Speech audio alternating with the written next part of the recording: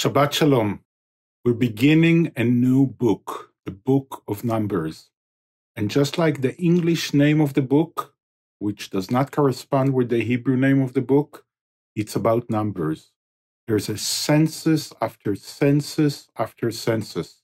The Hebrew word for census is actually different. It means to take account, to take note, which means we're noticing someone. You count. If you don't, then you do not count.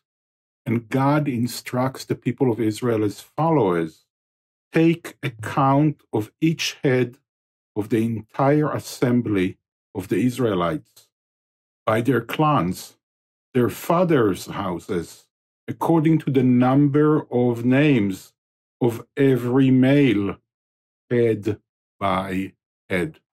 So we have those who are counted and those who are not counted. 9 times at this commandment, it is mentioned that it's only males that are counted. Females are not counted.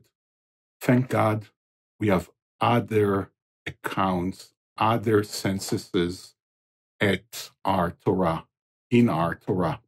And in those, everybody counts. Especially famous is the one in Sinai. We all stood there in Sinai. We're all part of the covenant. We have to, in our days, to take account of everyone, males and females. It doesn't matter what's your color. It doesn't matter what's your gender. It doesn't matter what's your orientation. Every human being counts. Shabbat Shalom.